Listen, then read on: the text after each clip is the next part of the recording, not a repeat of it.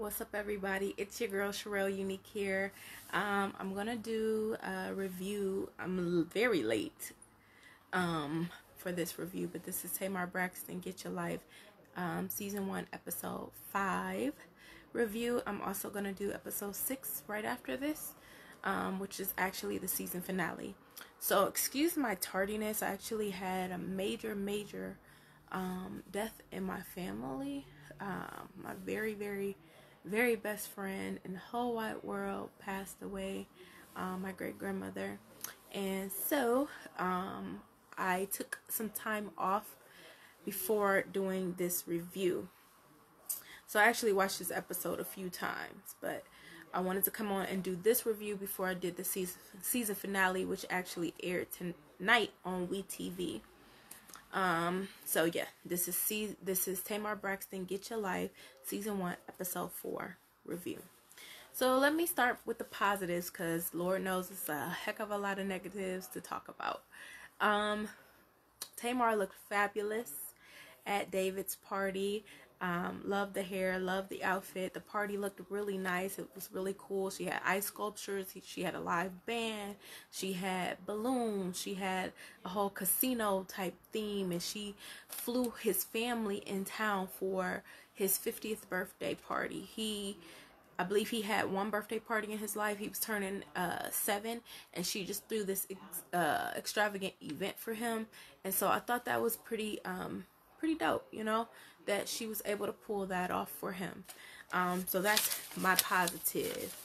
All right, let's get into the rest of this show. So she starts off, she's prepping the party, she's complaining, yelling at everybody because there's no balloons up, they're getting the ice sculpture situation together. They're putting everything together for the party.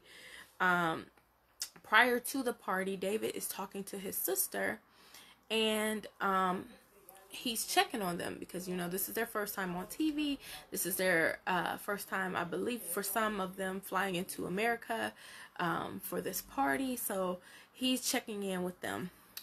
So he's talking to his sister about his doubts about Tamar's dream work and some of his concerns with Tamar's family. So him and the sister discuss her family. So right now there's obviously a lot of beef between Tamar and her sisters. This is an ongoing theme with the Braxton family. They made a whole reality show out of it. But David's family is very conservative. So David is and his sister, they're worried about how that would work when they got married. From what David explained prior to this episode, and from what the sister explains on this episode, when it's cultural for a Nigerian family to marry the whole family. When they get married, they marry the whole family. They're not marrying just that one individual. Whereas in American culture, it's not that, I guess it's not that much a cultural standard where you can actually marry an individual and really not have much dealings at all with their family. So, that's why David and his sister are so concerned, because they want to know how this dynamic will play out with Tamar having so much beef and disconnect in her family, and then them trying to come together as one big family. So they discuss that. So they shoot over to Goldie. Goldie's discussing how Tamar has asked her to show up at David's 50th birthday party. And Goldie's saying that she should have never went. And that's my sentiments exactly. Why did you go? David does not like you. He does not support the dream work that you do. Y'all don't get along. You don't like him. Why did you show up at this party? And I mean, I get it. You want to support Tamar and all. You want to show her that you love her. But there are boundaries. Majority of the problems that go on in this episode or in this entire season has something to do with boundary issues. Goldie should have never showed up at his party. Period. She should not have. Tamar should have never invited her, and she should have never showed up. Let's start there. And in my opinion, Goldie is just entirely too emotional to be dealing with the Braxton family. I just don't think she's tough enough. I don't think she's strong enough. I'm just not here for it. While Goldie's at the party, she actually ends up falling. She's had one too many, but she blames that on David. And David was not even around for the fall. But somehow that's David's fault. David was being a whole jerk to her. He's embarrassing her at his party. You know, he's introducing her to very important people, and then he's like, kind of like, oh, well, Goldie, what do you do again? Like, causing her to try to explain what she does in a condescending kind of way. Like, he is really like coming for her, and she doesn't know what to do about it. Which is why she shouldn't have been there to begin with. And she should have left. I mean, leave early. You don't have to stick around while you're being mistreated. I just don't understand the logic that goes on here. So Tamar comes out in her fly dress. Tamar has gained some weight, but I like the thick Tamar. I mean, she looks grown. She looks grown. She has a great body. She's slim thick right now, and I'm loving it. She comes out, and David puts his whole entire foot in his mouth, and he says that she looks like the older woman. But he's talking about the movie, I believe Harlem Nights, and he's saying that she looks like Della Reese. And that's just a horrible thing to say. I mean, he's trying to throw a joke at her. But let me tell you men something. If your woman comes out, her hair, she just spent hours on hair, hours on makeup, hours on getting a dress and stuff together, don't tell her nothing other than you look nice, babe. No jokes, okay? Don't do it. Leave it to yourself, okay? It's a terrible time for all of that. So, yeah, that was whack. And I could tell that hurt Tamar's feelings, and she kind of used that as a joke to laugh it off, you know what I'm saying? So then we shoot over to David sitting and talking with his brother-in-law, and he is talking to his brother-in-law, who actually is a pastor, about the dream work that Goldie does. And the pastor's saying, you know, this is definitely witchcraft. There's no way that this work that she's doing cannot not be spiritual. And he told David to not be afraid to confront this situation. And although I don't fully agree that it is witchcraft what Goldie specifically is doing, I do think it walks a fine line in this, and so I understand why this pastor feels like it was demonic or witchcraft. I understand why David questions if it is. You know, it's along the lines of mediums, and the Bible does talk about mediums. So it's running very close to that same kind of work, which is frowned upon in the Bible. So I do understand the logic of why they are questioning what's going on. And however, I understand that what Goldie's work is and how that differs from that. But the problem was, it was never fully explained to David what was going on, and Goldie got so wrapped up in her emotions that she couldn't clearly explain what she does. And I just felt, I hated that she was so heavily bothered by what somebody else thinks of the work she's doing. It's like, girl, you had to have come up against somebody who didn't think this was real. And I hated that she made that the producer's problem. She made that Tamar's problem. Everybody had to hug her constantly and console her. I just was not in for any of that. I hated to see that none of Tamar's family was at the party that she did for David. I thought that was kind of shady, because Tamar does, from what I remember, tend to go to the birthday parties. She would be bullying while she was there, but she would go to the birthday parties of the family, the events that they had. And so I just would have liked to have seen her family there. But it reminded me of how the Braxton women treat the men. clearly they have a problem with Tamar and David.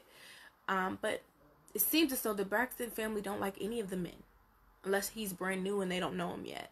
They treat the men around them pretty foul, overall. And if you watch the seasons, I mean, I think even Iyanla mentions it, how the Braxton women treat the men in their lives. So yeah, I think that's definitely a thing. So we go back, like I mentioned, David, he does this shady introduction. He introduces Goldie to a renowned lawyer, and then he puts her on blast. So, what, Goldie, what do you do again? Knowing he knows what she does, but he's trying to make her look like a fool, and she falls right into it because they don't like each other. And Goldie's like, these people are losers to me, and So, like I said, she falls and she slips, and of course she says this because she feels unsafe by David, and it's from the evil look from David. Everything's from this evil place that David did, and blah, blah, blah. Girl, you fell because you were drinking too much, and you should have went home. Please, I'm not here for that. As y'all can see, David definitely got some flaws for sure, in my opinion. But I'm just not here for the David is evil narrative. I'm just not here for it. I feel like that's something that that's the narrative the producers have put together. And when really a lot of these producers are evil. Because if you watch, this show was supposed to be the empowerment of Tamar and her journey. And it went directly from that to all of the drama that is Goldie and David's situation. And I just felt for Tamar in this situation because she really meant well and she wanted things to go well, and so it's hurtful to watch. So the producers pulled Tamar aside at the party. I don't know why they had to tell her this at the party, but they pull her to the side at the party and they say that Goldie feels bad, and Tamar's just talking about how she just doesn't want anybody to feel bad. She couldn't understand why Goldie would feel bad, which is like, girl, why'd you invite her to this party in the first place? There was no way she was not gonna feel bad. She really took it personally, David, thinking that what she was doing was witchcraft. I mean, I don't know. So David comes looking for her because he hasn't seen her in a while, and she plays it off, the conversation. Baby, I'm hot. Oh, it's 81 degrees, babe. I just came over here because I was hot, because she doesn't want to jar him and make him upset at his party. One thing about Tamar's loyal to a fault. That's one thing I actually love about her loyalty to the people that are very close to her. But it's hurtful to watch because she sacrifices herself for those people in her life sometimes. She would do that a lot with Vince. When Vince would be in the wrong about something, she would lie in front of the cameras and not be honest. But one thing about people who do that and who bottle, it comes out in other ways. So David's asking her, he comes to get her. He's like, babe, we got to go and work the party. We got to stick together. And some people saw this as a form of control on David. But one thing I can say is, with the African men that I've dated and my African friends that I've had, that is a important thing, that you are a good host to the parties that you put together, the events you put together, that you stick around. And then, Tamar has this whole thing, oh, I'm tired now, I'm 42, I'm laying down. So she goes and lays down. So David starts to get frustrated, so he's just like, well, let's just send him home. Let's send him home. And he's frustrated. And that was something else about, some of the African friends that I've had in my past. Like, I would know that the parties were a big deal, and there wouldn't be a time where people would go home which is something we kind of keep within our community here in the Black community.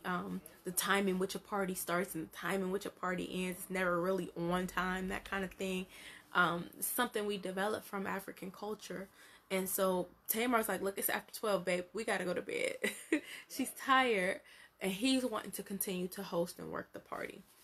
And David just feels like it's rude for them to be gone for 30 minutes and they're not entertaining the guests who have come so far. So he leaves. He lets Tamar lay down. He's like frustrated, but he leaves. Tamar gets mad, like, oh, how you just gonna leave me? I just thought that whole thing was like just a dramatic hot mess, personally. But you know, whatever. So she gets frustrated. Then she finds David and they go in the bedroom. There's people in her bedroom. I don't know if it was producers or party goers or what was going on. However, these people should not have been in her bedroom, and it was very intrusive. These people being in her bedroom. So Tamar changes clothes and they come out of the bedroom. That's when they cut the cake and they give their thank yous, and the party ends. And the party's quite successful. We cut to Goldie, and Goldie's like, oh, my arm is bruised and it's from David's eyes. Yeah, but I'm not gonna give up with the work I'm trying to do with Tamar. And I'm just like, girl, your arm is bruised because you got drunk and you fell. Okay? Stop trying to blame everything on David now that you're mad that he questioned your work. I'm not here for it, y'all. Sorry. I saw some of y'all's reviews, but I am not here for that. I'm just not. So Tamar finally gets a chance to meet with Goldie. She gets to do the dream work, which I feel like the dream work is really beneficial to Tamar because Tamar does not shut off. She does not take a moment for herself. She never looks deep within. She keeps things very surface level. And whenever she is challenged to go deep, she resists in her own way. She becomes distracted, or she just quits participating. Goldie has her do some role playing with some of her entourage, I'll just say. And Tamar honestly was just resistant to the work. She didn't want to talk about how she felt about Trina. She claimed she was numb and she didn't have anything to give. Just another way of combating and pushing away the work that Goldie's trying to do. And I understand Goldie's frustration because it's like, I can't, when I get you to pay attention, you're not even working with me. I can see that it's grueling and it's hard to deal with. So yeah. Goldie then says that David represents the masculine betrayal she has been through. And I do think he does represent that in her dreams. That's why he keeps popping up in her dreams as somebody who is betraying her, cheating on her, or it's always some kind of situation where she feels insecure about something he's doing, whatever. So I do think in her dreams he is a representation of that. And I do think Goldie knows what she's talking about when it comes to these dreams that Tamar's having. I think Goldie is good at her work. I just have a problem with her being an emotional basket case throughout this show. Like, I'm not here for it. We're here for Tamar's breakdowns, not yours. And so she tells Tamar that she's been trained to not actually express herself. I agree with that to some degree. When she first said it, I was like, oh no, Tamar's always expressing herself. But when I think of how loyal Tamar is to, like, her sister, Tony, or how loyal she was to Vince, how loyal she is to David, she will not allow others to treat those people poorly. And so in an effort to protect them, she will hold back in times when they are wrong. So I do agree with that. I do agree that she's been trained in a sense to hold back from certain individuals. But what I do feel like is that it comes out in other ways, with her lashing out, her bullying, her having emotional breakdowns, her shutting down when it's time to record her. Like, it comes out in other ways. And when you bottle up things for so long, it gets to a point where you can't bottle anymore. And I think this is the part where that is for Tamar. So Goldie hits a few nerves with Tamar, and she's really like having some revelations. So Tamar starts to shout, and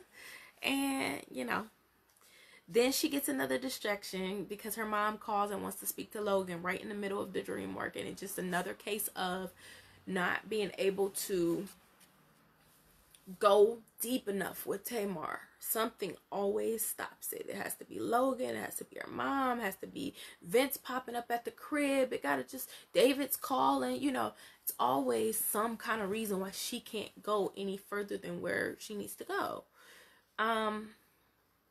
Yeah, I don't like it.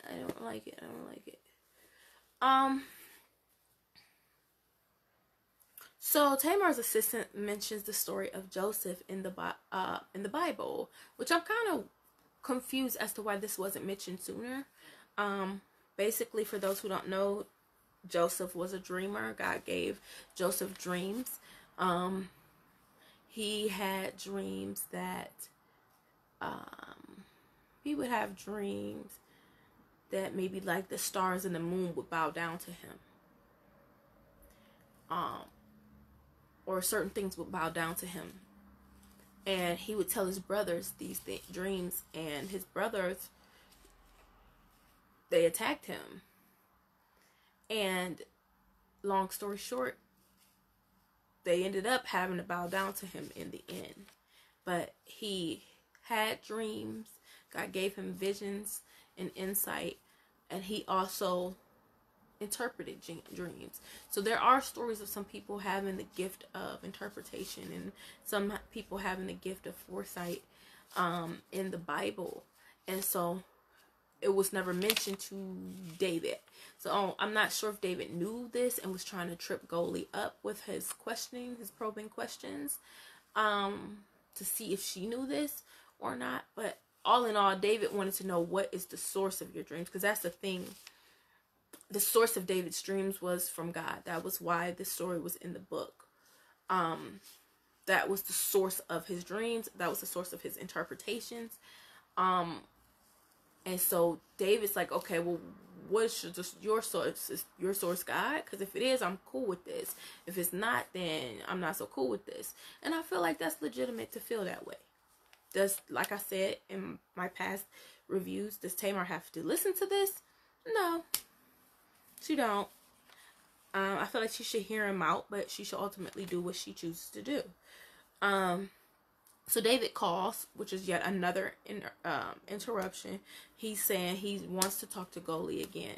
And, this was prompted by his brother-in-law, who's like, don't be afraid to confront this with her. I wouldn't be afraid to confront this. And so he arrives. He is very sure of what he wants to do. And they go into the back room, mic-less. It is David, Tamar, and Goldie. They take the mics off and they have it out in that back room. It's a lot of arguing. It's a lot of screaming. I hear Goldie cussing. Yeah. It's not a good situation. In this situation, I think David's doing too much. I try to put myself and be empathetic to it. In his mind, he has to protect his family because there's an evil force that is attacking his family, and he has to protect it at all costs. On the other hand, Tamar should have put more boundaries on Goldie, maybe asked her to leave, maybe did the work outside of the home or separate from what David. She didn't even have to answer the phone when David called because she's doing her work with Goldie. And I just think that she should have placed the boundaries there because she has decided to work with Goldie. And does David need to know? Yeah, they live together. They're together for 2 years. He does need to know what's going on. And I don't think she gave him a clear enough explanation of what was going on prior to this show, Tamar. And I don't think Goldie was able to explain it because she got emotionally wrapped up. I don't think that, but either way, when she found out he wasn't on board with it, she should have protected Goldie. She should have just kept this. Okay, Goldie, we gonna do this together, because this is about my work. This is about my creativity. And like Tamar said, this was a party that I invited you to, where there was no +1, and she kept allowing there to be a +1, and I didn't like that, and I hated that Goldie could not hear that was a boundary thing for Tamar. That Tamar made that mistake. Instead, she wants to focus and target David. Well, Tamar's taking the blame for what David's done, and blah blah blah. Well, Tamar should have put boundaries. She's the one who's doing this work with you, so she can't let all these other people attack you. I don't know. That's just my thing. So they go in the back room. They're micless.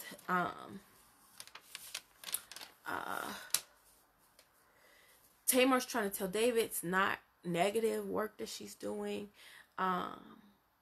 Goldie's having it out. Goldie's feels like, I can't be telling other people to have a voice and then I'm not having one. So Goldie's like right there ready with it. She mentions Tamar twerking, which I think was really out of line. But for the sake of the argument, she's like, well, Tamar's twerking. That's not in the Bible either. What are you talking about? Goldie's calling him MRFers, saying F you, F off, get out my face. You're not gonna treat me like you're some king. I'm royalty. So Goldie's had it up to here, and she's letting David know she's had it up to here. I just think as a professional, I just wish she would not have allowed herself to be taking out her hookup just off of somebody who is critiquing her work. Let your work speak for itself, girl. Let them look. I worked with Lady Gaga. I work with this person. I'm working with Miss Toni Braxton. I know who I am. I know what I can do. This is my work. I have my credentials. If you like it, cool. If you don't, you don't. And I just wish she would have stood on that. I think that would have made her job shine brighter than to see her calling him MRFers in his own home. I just think that diminished the work that she's been trying to do. Of course, the producers, and to me, as they're trying to villainize David, the producers are the real villains, if you ask me. Of course, they're going to make it sound like David's fighting her. And then even the producer's going to say, well, I don't think he hit her. Of course, you're going to say that to make sure that the audience wonders if he's hitting her. And, just going real. If he hit that woman, things would have went way farther. And y'all know, as a black man hitting a white woman, things would have went way further. This would have been a whole different show. So, I just don't like all of that type of, I just don't like it. And so Goldie says, he doesn't like me because I'm the truth, and I see behind his lie, and he doesn't want me to mess up his family, and I'm just like, get out my face with all of that. But she also notices that upon quitting, she notices that Tamar just isn't ready. Tamar isn't ready to do the work, and that's the God-given truth. Whether you like David or not, whether you like Goldie or not, Tamar is not ready to do the work that she needs to do in order to get the full healing. I do think she came to some revelation working with Goldie, but she's just not ready to do all of the work she needed to do with Goldie, and it ended up being a lot of wasted time for Goldie, unfortunately. But I do think that Tamar is closer to her breakthrough, despite what went on with Goldie and David. But I do think that whole argument was out of line. Goldie was out of line for cussing him out in his house. David was doing the most. Tamar was doing the least. And yeah, that's my opinion on this Tamar Braxton Get Your Life. episode 5 review. Sorry for my tardiness once again. Rest in peace to my great Grammy. And y'all keep my family in your prayer. We need it very much. I think that's it. Alright, I'm out. This one piece of hair does not want to cooperate with me. Anyway, hit the like button, hit the share button, hit the comments, and let me know what you think. Alright, I holla.